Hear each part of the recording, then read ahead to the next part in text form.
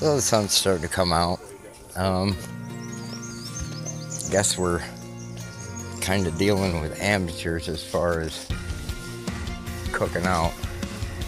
You know, and this is the same thing that I speak about of walking away from people who say certain things, and when the fucking honesty comes out, it's apparent.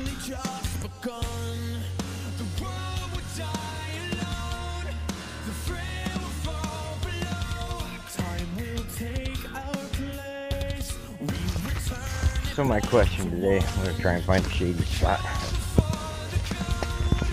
The sun feels good, to be honest with you.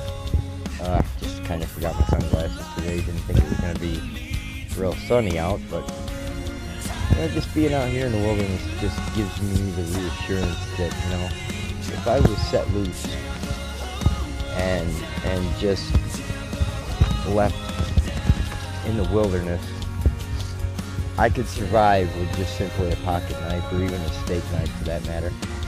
I'd be able to survive. I'd be able to figure it out one way or another. I guess there's a camping trip coming up July or something, June or July. We're going to go to the Adirondacks, and I'm going to put that theory to test. I'm going to, definitely test that, because I'm not going to use any of the houses, tents, or shelter, or any of that. I'm going to provide my own. One way or another, I'm going to figure it out when I get there, and I'm going to do it simply with either like a pocket knife or a steak knife or something, any kind of knife, any kind of sharp tool, to where I can cut and manufacture different things for my survival.